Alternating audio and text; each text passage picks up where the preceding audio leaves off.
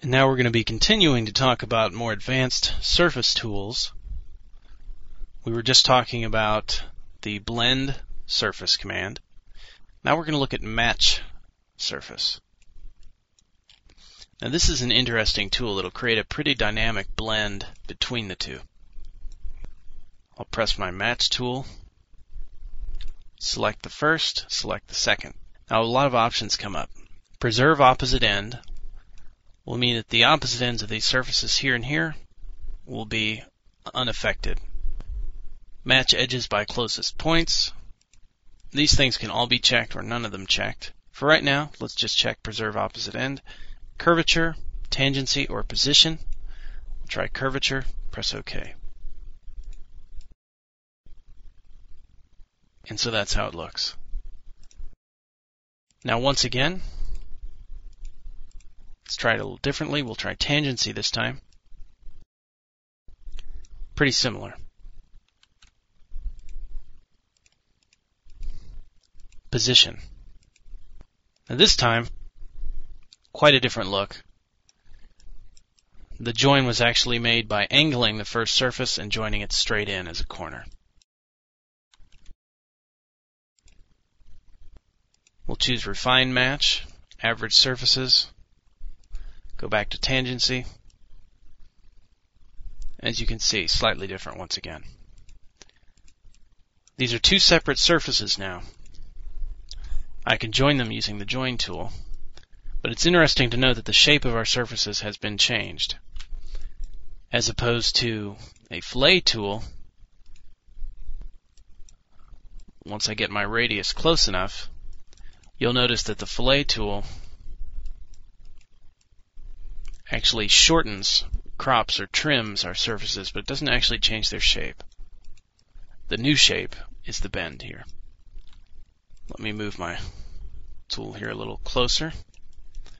So we've got a 10 spot radius between these two, within 10 blocks. The rebuild surface command is found down here. Pretty simple. Degree, U and V, I just leave that unchanged. We can retrim, we can delete input, which means it will create a new one and delete the old one. We won't need the old one. Point count, this can be anything. The higher the number, the more complex. I'll press OK. Now the difference here, these look of course identical in my shaded preview, but if I was to take them and transform them with, for example, a bend tool, you'll notice my top surface didn't bend at all. The reason is, turn on my control points, it has only 4 points. Control points are what's needed to make the bend. There aren't enough here. It's sort of like trying to bend a piece of wood. It's just going to snap or not move at all. This one, however, much more flexible. A lot more control points to work with. Transform, bend.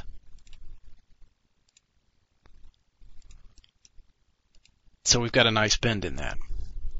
And that brings us to another tool, this one here, called Unroll Developable Surface. This is what you can use to actually flatten out a surface that's currently rolled up or bent. I'll press on that, press Enter, and so it's unrolled our surface here and placed it aligned within these two axes on the construction plane. And this surface here is every bit as complicated as this one. It's just simply been unrolled flat. And the last thing that I want to touch on quickly, to do this, we're going to make another fillet. And let's join these objects here. Adjust surface and bulge. When I click that, I then locate a curve, in this case a curve on my surface. I click to start drawing a line. Choose the end point here. Drag points to adjust end bulge. I have to click one of these points. As you can see,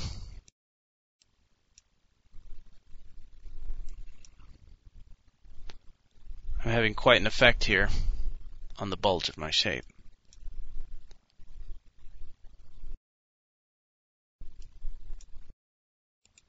I'll left click. Then I can click again to further customize the bulge in this curvature. Left click, and when I'm finished, I'm going to press enter. Now let's take a look at what happened. As you can see, this is a pretty interesting tool, which can be kind of fun to play around with. Trial and error is how you're going to come up with interesting shapes with this tool. But it will work with any type of shape. For example, if I delete all of this, my sphere, which is also a surface, therefore I can use any of these surface tools. And I'll try to select a curve here. Since it's not picking one up, let's try rebuilding. Now we've got a more complex sphere.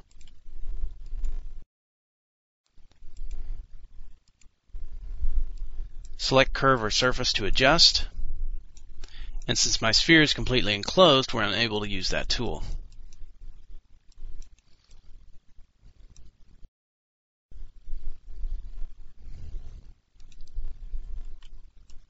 The rebuilt sphere, however,